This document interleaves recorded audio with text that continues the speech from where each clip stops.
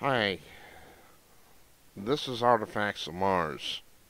Apparently the article from National Review hit a nerve because the city of Dubuque is going ballistic on Kurtz.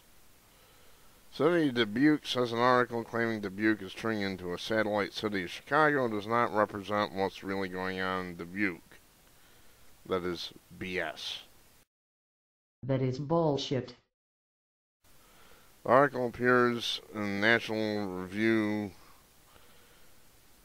and is titled How Obama Stole Dubuque, and is getting a lot of attention online. Sorry about that, they drive me nuts with their pop-ups.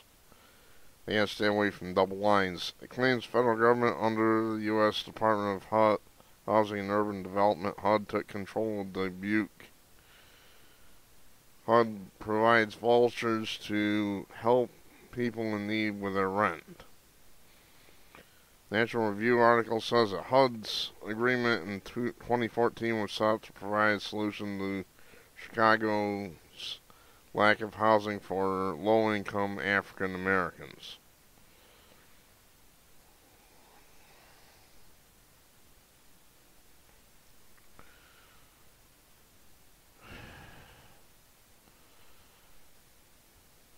TV9 checked the numbers and they're talking about the race thing. Chicago's got 40%. Their vouchers are race, blacks, and opposed to 34% of voucher holders in Dubuque. I'd have to look at the demographics on that to see if that makes a difference, so I'm really not interested. City says Kurtz's article is filled with political opinions and inaccuracies. In a statement in TV9, Dubuque City Manager Mike Van Milligan said, "This is a political commentary blog entry. It represents the opinion of the author, a partisan political commentator." Well, no fooling. The vast majority of the blog entry is author's views on national issues. While the city will not respond to the author's opinions, there are many inaccuracies in the blog entry. In other words, Mr. Van Milligan, you are hiding from this. Kurtz responded to TV9 for his thoughts on the city's claims of inaccuracies. Without an itemized list, the city's charge lacks all credibility. Yeah, I would agree. City officials must now be in fear of alienating the federal government, which increasingly controls Dubuque.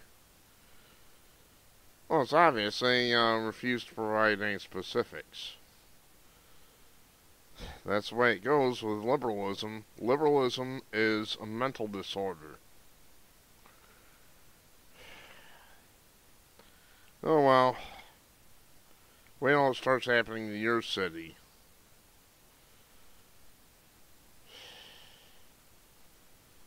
I suppose it's not as bad as importing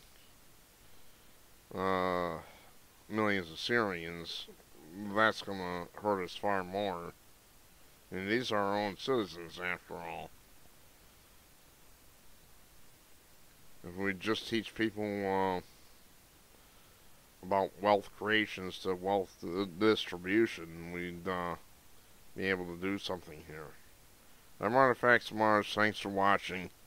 This has been a Tyranny Watch News update.